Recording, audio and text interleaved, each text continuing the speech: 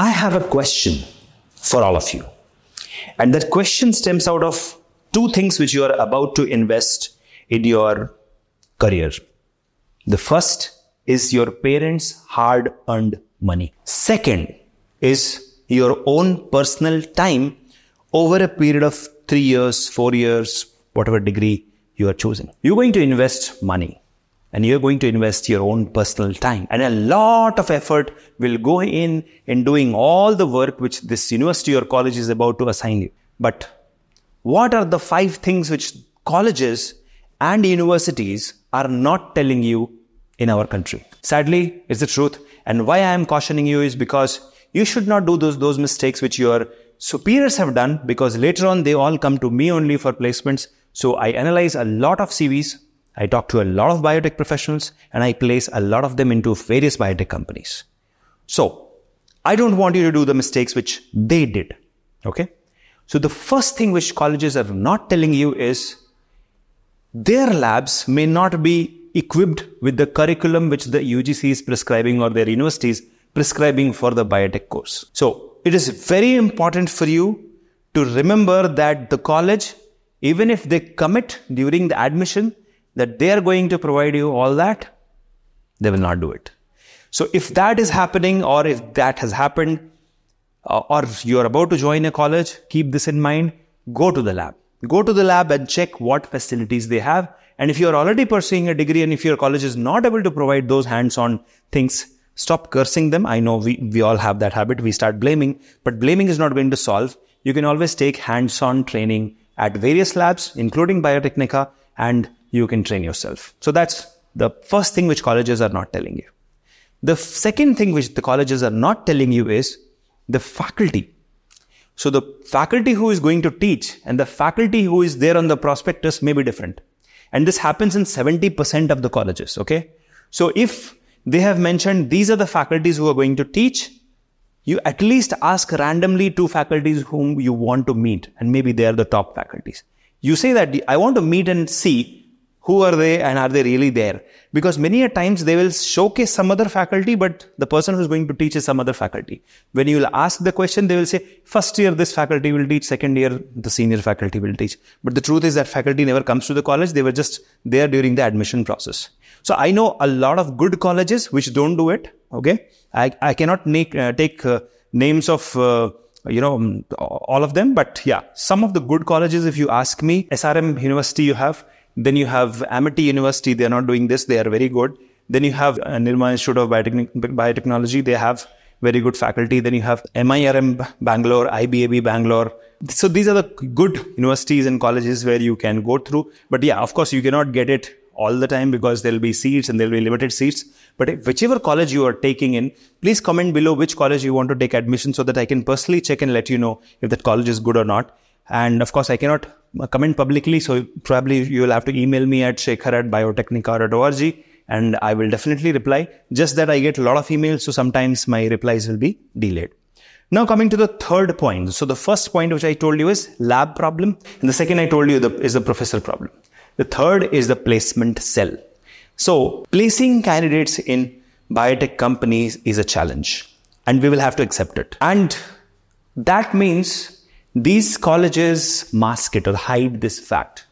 They'll just showcase the placement into IT companies. You ask which biotech company is hired from your college, right? And if they are not able to, place, then let them at least say that, yes, we failed to place. Okay. Let them commit that, okay, I could not do this, right? Then you will have a ground to negotiate on the fees, because when it comes to fees, they are very particular. No, I want 7 lakhs. I want 10 lakhs, right?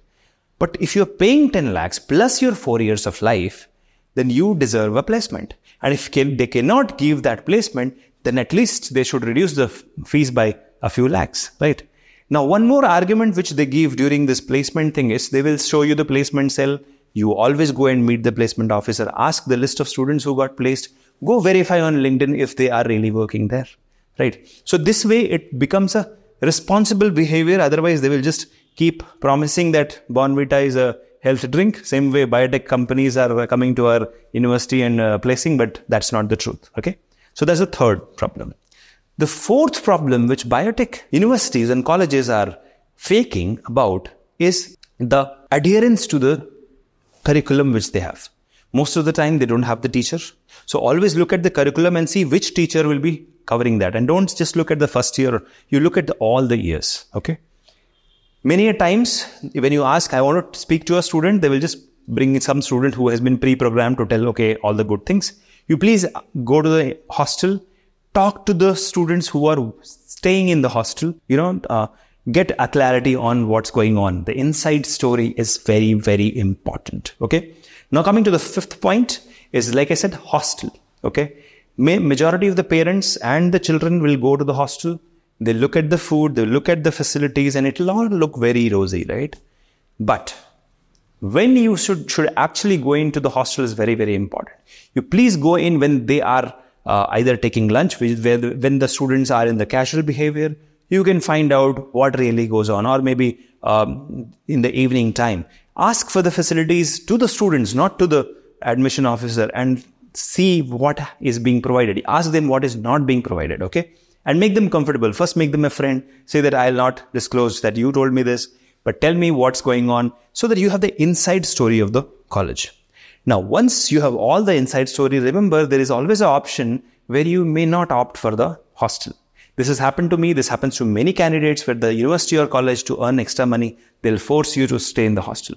But that's not needed. You can always stay outside. Okay. The life won't be that hard, but then you will be able to focus on studies instead of, all the ruckus which happens in the hostel. So somewhere maybe you can avoid the hostel altogether.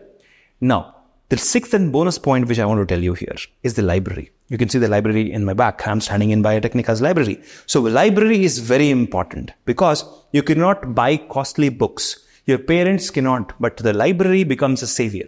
So ask which all books are there in the library. Okay. Ask what kind of access I can get for journals, research journals. How many days I can carry the book to my home and study and bring back. What are the rules of the library? Acquaint yourself, so that later on, it doesn't come as a surprise, right? And always ask your admission officer. Second bonus point, what are the hidden fees after I have taken admission? Is there any hidden fees? Will you ask me to pay anything extra after this I have paid? So that your parents are not robbed of their bank.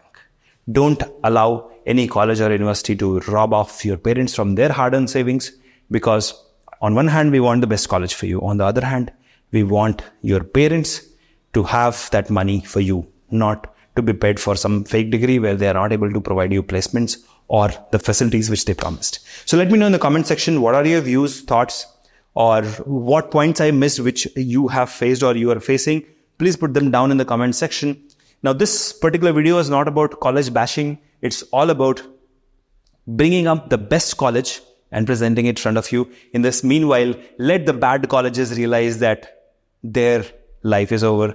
They will have to become responsible to their students, because students are putting in their effort and hard-earned money into this college, and the college system must change for good. Thank you so much. Take care. Bye-bye.